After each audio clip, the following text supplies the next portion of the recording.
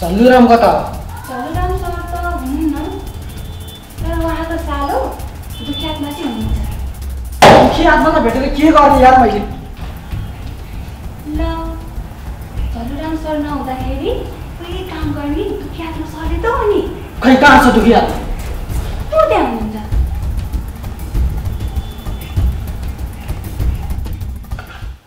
आफू ठुलो मान्छे ठुलै कलमले गर्ने हो यता जावा सानो। हेलो दुखियात्मा,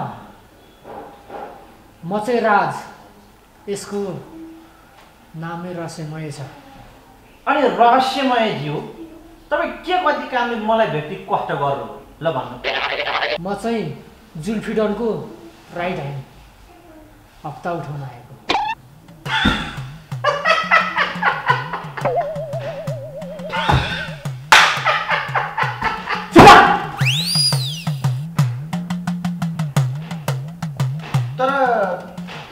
लास्टै हर्षण हो क्या तपाईँ जुल्फिडनको राइट ह्यान्ड हप्ता उठाउन आएको। यसमा हाँस्नु पर्ने कुरा के छ?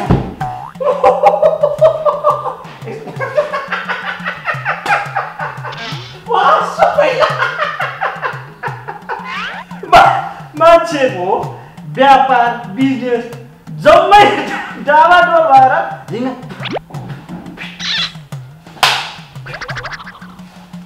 धपाएर बस्नुपर्ने बेला भएको छ। तपाईँलाई करिडोरको दाहिने हातलाई हप्ता दिनु पर्ने। करिडोर होइन, जुल्फिडन जुल्फिडन जुल्फी भयो नि कर्ली भयो नि। आखिर डढ्दै त बस्छ एउटै आखिर कुरो एउटै हो।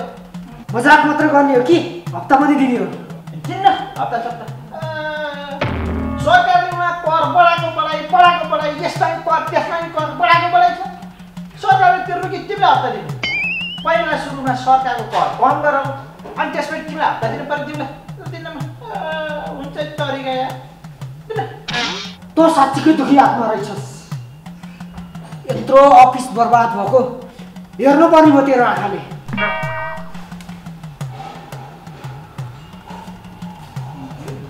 मान्छे यार एकैचोटि आएर ढालिदिन्छु अनि मेरो अफिसमा मेरो भाइ झान्डु राख्छ अर्को म त यहाँ ठुलो कलमले काम गर्छु कि।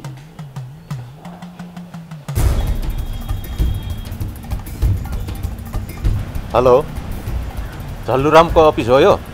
हजुर हो। झल्लुराम भेटिन्छ कि भेटिँदैन? अहिले त हुन्न उहाँ। मेरो फोन उठाइरहेको छैन, त्यसलाई भनिदिनु कि मलाई फोन गर्नु भनेर। होइन भने त्यसको अफिस सफिस उठाइदिन्छु, म सब फुटालिदिन्छु। मलाई चिना छ म को हो भनेर? जुल्फिडन हो म, जुल्फिडन। यो जुल्फिडनले चाह्यो भनेदेखि अफिस मात्र के त्यसलाई नै उठाइदिन्छु। राम्रोसँग सम्झाइदिनु, मलाई फोन गर्नु भनिदिनु। हस्। हे भगवान, अब के गर्ने होला? झल्लुराम सरलाई त सिधाइदिन्छु भन्छ। के गरेछ त्यो कुरोले?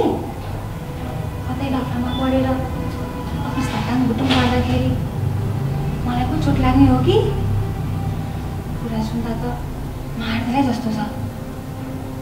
धेरै ठुलो लफडा पर्यो भने चाहिँ मलाई चाहिँ केही नहोस् है भगवान्, प्लिज भगवान् मलाई चाहिँ बचाउनुहोस् भगवान् प्लिज।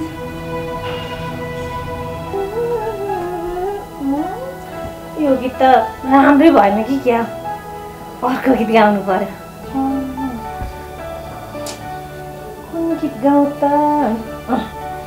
पानको पात माया तिमीलाई सम्झिन्छु दिनको रातमा स्याङ्री सालाला।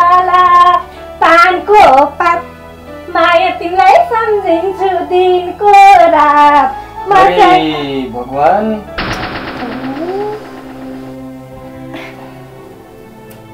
अरे के गरेर बस्छिस् त घरमा? यही हो तेरो काम? हजुर पनि म काम गरिसिन्छु भन्दा पर्दैन गरिसिन भनिसिन्छ। अनि के गर्नु त, हजुर चाहिँ अफिसमा काम गरिसिने, मलाई पनि अफिसमा काम लगाइदिन्छ न, गरिसिन्छु नि म। अब घरमा बसेर त तेरो बेइज्जत सहेको छु, झन् अफिसमा गएपछि कति बेइज्जत गर्लिस्? पर्दैन जागिर सागिर खाना। अब जागिर पनि खाना दिसिन्न, अनि घरमा बसेर त त्यही भात पकाउने, लुगा धुने, अनि भाडा मूल्य त एकैछिनमा सकिहाल्छु नि। त्यसपछि त म त दिनभरि कपडा चेन्ज गर्दै टिकटक बनाउँदै नाच्दै बसिसिन्छु। अनि म के गरौँ त, हजुर आफै भनिसो न। नाच हाँस जे गर्न मन लाग्छ त्यही गर, तर यो स्याउ सिउ गरेर चाहिँ नबोल। कुरै बुझिसिन्न, त्यही मैले आइस्यो गइस्यो भनेर त म मोडर्न जस्तै देखिएको छु त। कुरा बुझ्यो भए पो हजुरलाई थाहा भइसिन्छ त। हे प्रभु, भनेपछि तैँले आफूलाई पुरै मोडर्न सम्झिन्छस्, तँलाई लाज लाग्दैन? लौ के को लाज लाग्नु नि, के भनिस्या हजुरले? मैले यो छोटो छोटो कपडा लाएँ भनेर लाज लागिसकेको भनिसकेको? अब हजुरको अगाडि मलाई के को लाज लागिसिन्छ त? ए सिउ सिउ साउसाउको आमा, त चुप्प लागेर बस्न सक्दैनस्? जा बरु पानी लिएर आइज। झन् आफ्नो बुढोसँग एकछिन बसौँ भनेको त। हस् म ल्याइदिन्छु।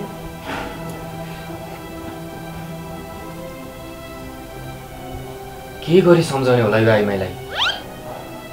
कति ट्रेनिङ लिन पठाउनु पर्छ कि क्या? अलि मोडर्न अनि सभ्य हुन् कि? कहिले छहरे बन्छौ कहिले हावा हुरी, यही उमेरमा देखाउने हो आफ्नो चोरी पुरी चोरी पुरी चोरी पुरी।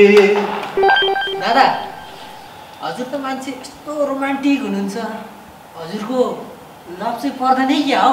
छि छि छि छि छि छि, कस्तो गनाउने क्वेसन सोधे तैँले? लभ पनि गर्ने चिज हो र? यसले त बर्बाद बनाउँछ। लभ परेपछि त रोमान्स पनि त गर्न पाइन्छ नि दादा। छि छि छि छि छि, मान्छे अनि यत्रो जिरो छ, रोमान्स गर्दा गर्दै सबै खिएर चाहिँ यत्रो भइसकिस्, अझै रोमान्स गर्न पुगेको छैन तँलाई?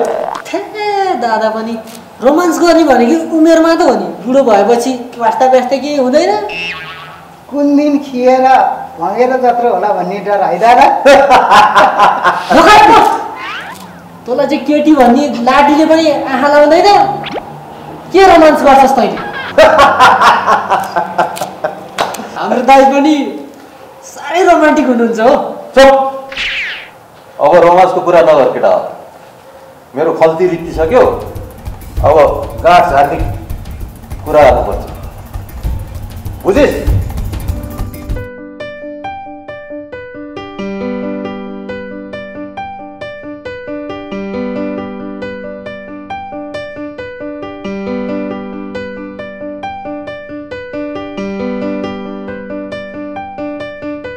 मैया मैया ए सुजु। हजुर सर। सुजु हजुर तिमी कहाँ बसे कि? उता रिसेप्सनमा सर। त्यो रिसेप्सनमा बस्नु पर्दैन, तिमी यहाँ बस न। मलाई राम्री राम्री केटीहरू हेरिरहन मन लाग्छ, शीतल हुन्छ के? सर मेरो उता अलिकति काम थियो। उताको काम साम गोली मार। उताको काममा गोली मार्ने होइन, मेरो काममा अन्डर एस्टिमेट गर्नेलाई म पनि गर्छु। होइन के हो यस्तो? मलाई त राम्री राम्री केटीहरू मात्रै हेर्न मन लाग्छ, तपाईँहरू जस्तो हेर्न मन लाग्दैन मलाई। मन नलाएर के गरिन्छ? मेरो केटाहरूलाई हप्ता उठ्नु पठायो होइन, लिस्टै पठाएको होइन? मैले होइन होला, त्यो एउटा मेरो हन्तकारी सालो छ त्यसले हो कि? जे होस् तपाईँको सालोले त रेखानी, तपाईँको अनुमति बिना हामीलाई नटेर्ने त्यसको रिपोर्ट कसरी हुन्छ? अफिस चलेकै छैन, कसरी तपाईँहरूलाई मैले हप्ता दिन सक्छु? यहाँ अफिस चलाउने मन छ कि छैन? नत्र तपाईँले खोल्ने अफिस? चुप! होइन होइन, मलाई यो कन्ट्राक्टको मन पर्दैन। मलाई त राम्री राम्री केटीहरू मात्रै हेर्न मन पर्छ। त्यसो भए एक पेटी टिक्नु। आजलाई छैन, भोलि तपाईँ आउनु पर्दैन, तपाईँले भाइहरूलाई पठाइदिनु न। होइन, तपाईँलाई काका भनेको, उहाँलाई मामा भनेको, जसलाई पठाइदिनु हुन्छ तपाईँहरू कतिवटा। ल हो केटाहरू ल, भोलि म मेरो केटाहरू पठाउँछु, फरक नपार्ने नि। फेरि फरक पर्यो भने चाहिँ उयो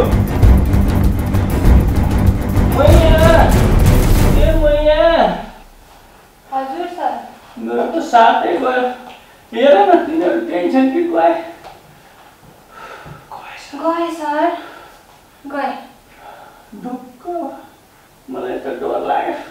यहाँ बस न, मलाई त राम्री राम्री केटी हेरिरहन मन लाग्छ।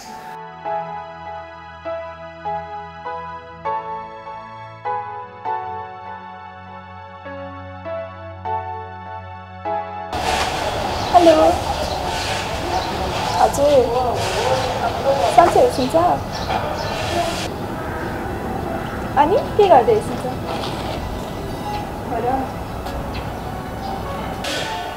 म पनि यत्तिकै हो, हजुरलाई मिस गर्दै। प्रमिस म पछि कुरा गर्छु। किन राखिहालिस्, गर्न कुरा गर। पुरै त सक्यो, के कुरा गर्ने हो र? कुरा सकिएको थियो कि म आएर डिस्टर्ब हुन्छ भनेर राखिहालिस्। चुप लाग न, बहिनी भएपछि बहिनी भएर बस, दिदी बन्न नखोज। कोसँग बोलिस्, कता बोलिस्। दिदी बन्न, ठुल दिदी। कोही बेला चाहिँ उनीहरू बेस्ट फ्रेन्ड हो, कोही बेला चाहिँ दिदी भनेर मलाई थाहा पाउँछ। ल हामी बेस्ट फ्रेन्ड पनि हो कि, हामी दिदी बहिनी मात्र नभएर बेस्ट फ्रेन्ड पनि हो। अब त भयो। मुखले मात्र ठिक्क पारेको होला, उसको कुन बेला मुख कस्तो हुन्छ त्यही अनुसार कुरा गर्छ। ल किचकिच नगर, अब बरु सुन कस्तो हुँदैछ लाइफ, अफिस सफियरको बारेमा सुन। झ्याउ लाग्ने, यो अफेयर सफेयरको कुरा नगर है, टाउको दुख्छ मेरो फेरि। ल यो एजको केटीलाई नि अफेयरको कुरा गर्दा किन टाउको दुखेको? पुगे मलाई यो अफेयर सफेयर, अब यस्तो याद कुरामा फस्नु छैन, अरू कुरा गर। होइन यार, एउटा मान्छे खराब थियो भन्दैमा लभलाई रिलेसनसिपलाई नै नराम्रो भन्न पनि मिल्दैन नि। लभ त चाहिहाल्छ नि जीवनमा। तँलाई त्यो बाहेक अरू कुरा गर्न आउँदैन? I hate love and I hate you to. Sorry, अब लभको बारेमा कुरा नगर्नु ल। त्यस्तो लास्टै थुप्रै नछ नि। लास्टै त्यस्तो छ मलाई त, अब झुक्केर पनि यस्तो कुरा नगर। ल